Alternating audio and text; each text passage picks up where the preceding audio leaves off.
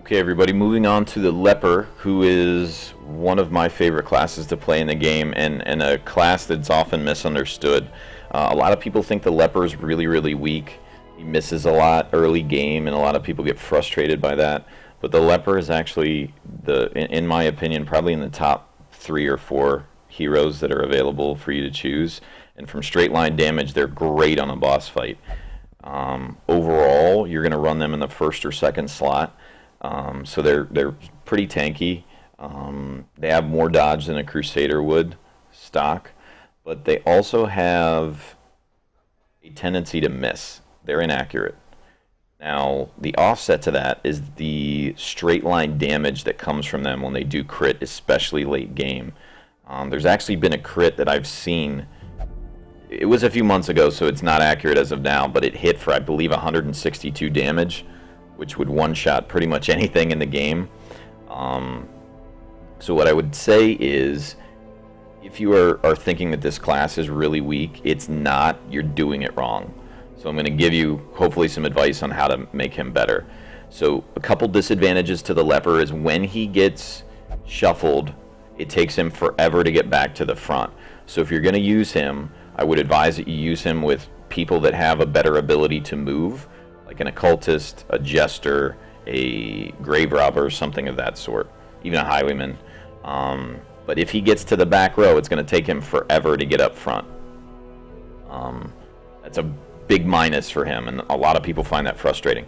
The other thing is he'll just miss. If you don't account for accuracy early in the game, he will absolutely miss.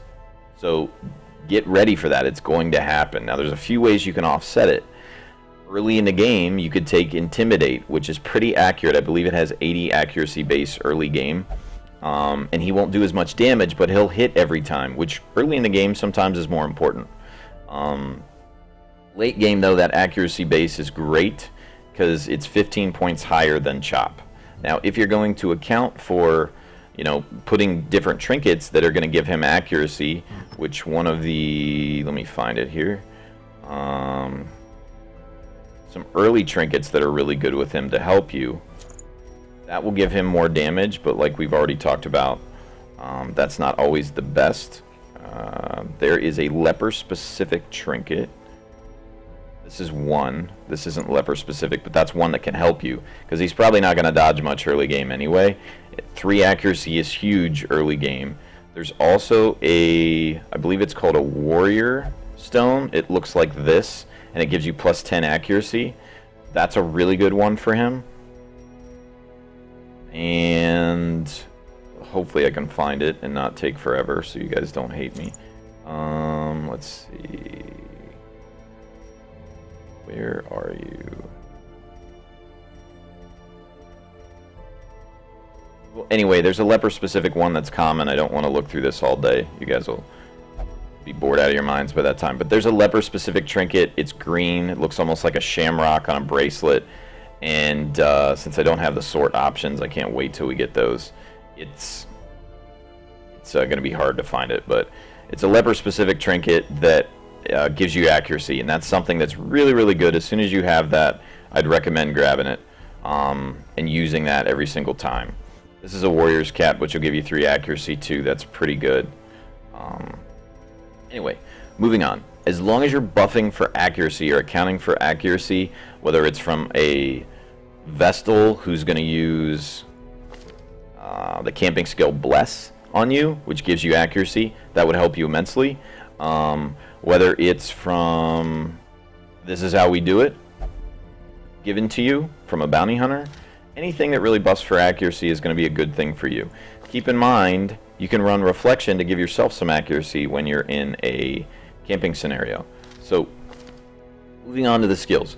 Chop's a must. That's obviously your primary damage dealing spell. You're going to run Hue, and Hue is run mostly for a mob. Again, don't AoE unless you know you're going to kill one of the 2 mobs or one of the 3 mobs you're going to hit with an AoE spell. That's when you're going to run it. So you'd run Hue just for that situation, which again, pretty situational. You're not going to run Focus because you're going to buff forward or you're going to bring trinkets. Don't waste a turn on it. Same thing with Revenge. It gives you minus 10 accuracy. Unless you have accuracy buffs out the ass, don't run Revenge. Withstand, again, you don't really need this. Maybe moving on towards some other bosses, you would need it for the prot. But currently it's not viable as one of your 4 main combat skills. Definitely bring the self-heal that can save your life later in the game. And we already talked about Intimidate. Going down to your camping skills, the stuff you're going to want to bring, again, these two are very situational.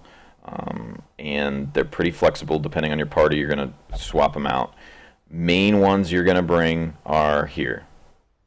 Quarantine is absolutely amazing if you go through an entire dungeon and you still have your firewood logs left over.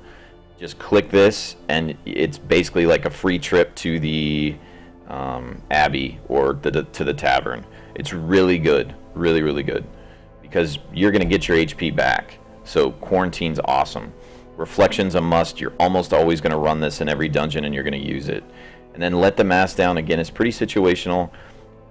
You're not always necessarily going to have the stress, but I bring it in case I'm the one that has more stress than other people. And then I'll pick one of the two here. Or you could bring Wound Care and Encourage, both. It depends on what your party has. So you don't want to use him to disarm traps. Not a good idea.